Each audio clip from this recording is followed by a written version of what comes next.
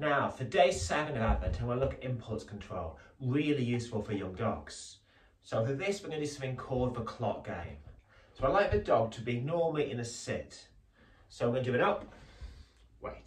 So the objective here is the dog is the centre of the clock. I'm going to walk around the dog and they're not going to move their position. So I'm going to cue a wait for this. Then I'm going to come, take a few steps back and then to the side. He's not supposed to move. I'll then go back to Baxter in position and reward where he is. I'll show you what I mean. So Baxter here, sit, wait.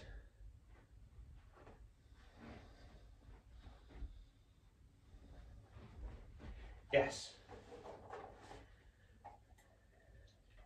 Wait.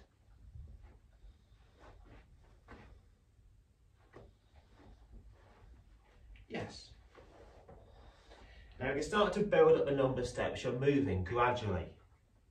Wait.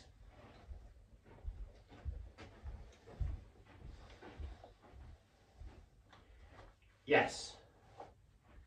You can even start to add in extra distractions. You might say throw a toy or a treat, perhaps to the side or over his head. Wait.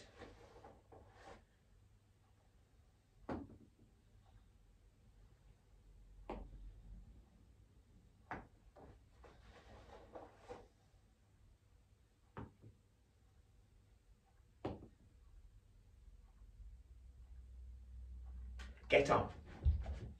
You get the idea. See you tomorrow.